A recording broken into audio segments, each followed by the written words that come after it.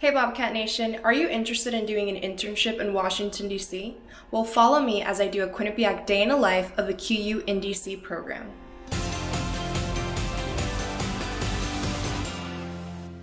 My name is Ambar Pagan, and I am a senior political science major and law and society minor at Quinnipiac University. I'm really interested in political science. I really wanted to do the QU in DC program my senior year because I thought it was the perfect time for me to network with other professionals in the political science field. I really want to pursue a career in diplomacy, being an ambassador, to travel the world and empower other global communities. And so being here as a congressional legislative intern has been an honor.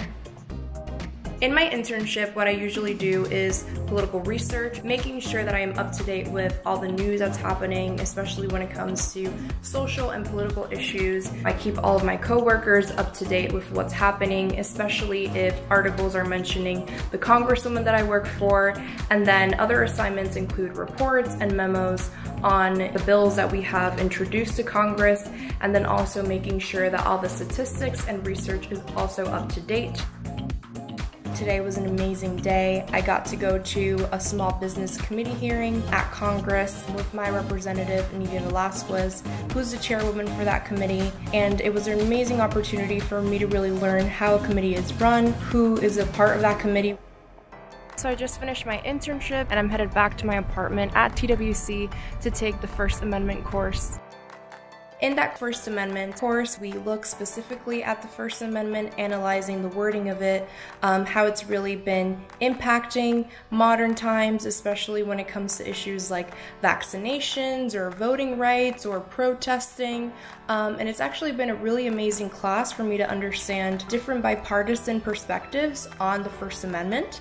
And so for anybody who's really interested in constitutional law, I think it's an amazing course.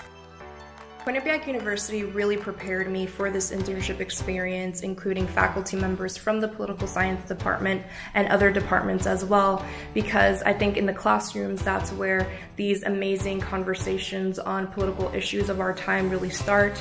And so being there and listening to diverse perspectives from my other classmates really helped me and prepared me to have professional conversations during this experience. One advice that I have for anybody who is really interested in doing a QU in DC program is for them to really talk to their advisor and write down what they really plan to get out of this amazing experience. It does go by really quickly, and so I think it's really important for you to take advantage of all the workshops that are offered here, of all the resources, of all the networking opportunities, which can definitely really help you decide what you really want to do after you graduate Quinnipiac, especially for the long term, and including what your professional goals are. Be sure to check out other Quinnipiac Day in a Life videos.